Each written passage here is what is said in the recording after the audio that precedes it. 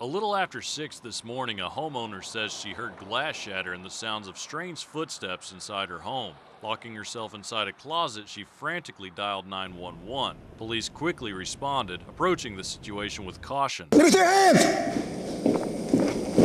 Give us your hands! Not knowing how many people are in there, I didn't go in. I went around to make sure he didn't go out through the back door or window. Help soon arrived and body cams captured everything as the officers entered the home. And to their surprise, the burglar was a frightened doe. That's a deer! It's a deer! It's a deer! It's a deer! Stand down!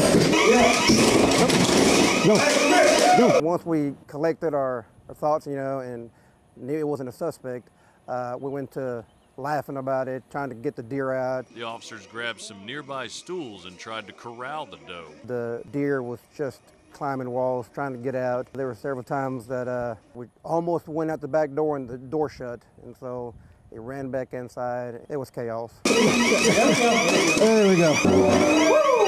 The doe eventually ran out the front door, leaving behind a mess and a weird story for Corporal Ibero to remember. In 21 years, I think this right here tops it, because I've never seen or dealt with a deer inside the residence before. Thankfully, no one was hurt in the incident. And as for the doe, she's still on the loose. Matt Thibodeau, KETK News.